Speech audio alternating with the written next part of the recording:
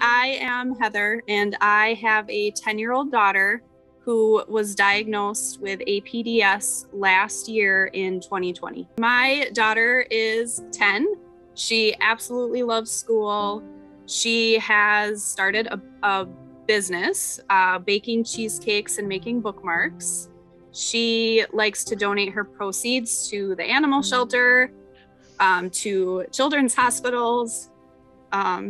She's amazing.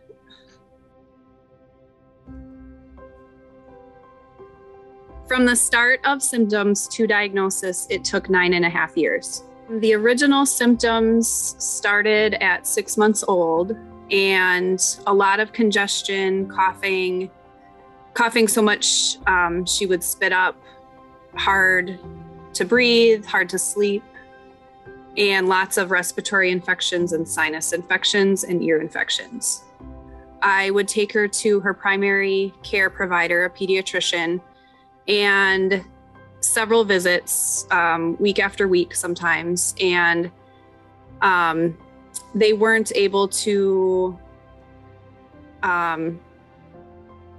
provide any diagnosis other than it's an ear infection and give her antibiotics. I wanted to keep searching because no other child that I knew of at her age had this many ear infections or sinus infections. So I went to different pediatricians in different cities, and by the time she was 2, we had probably seen 20 different general physicians, and then we'd kind of bounce back in between doctors based on like acute symptoms that were happening, like GI symptoms. So let's go to GI.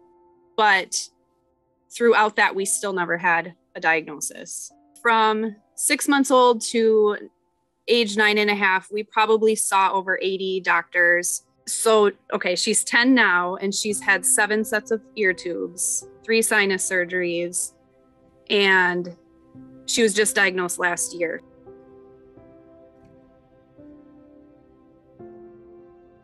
I was excited that it would, that the genetic test would potentially give us an answer finally.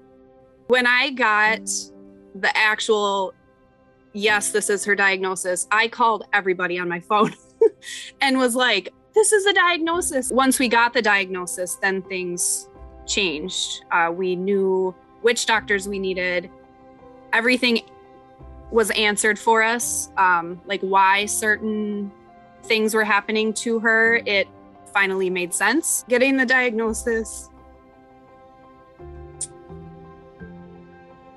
was like one of the best days of my life, because it was so much fighting and time and worry for over 9 years.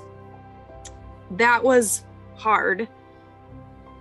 With the diagnosis, it's still hard, but it's just totally different.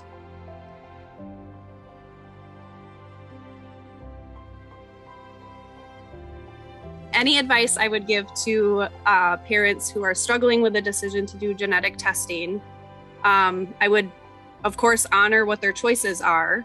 But if they were struggling like I was and my daughter was, and desperate to have an answer, then getting the genetic test is the next step.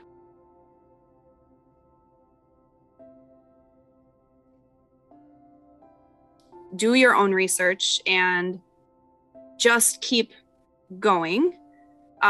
It's also okay to break down and not work on this for a while if that's what it takes, and to lean on others. Just keep fighting through that, because if you want the diagnosis, then get through this hard stuff and then it gets a lot easier.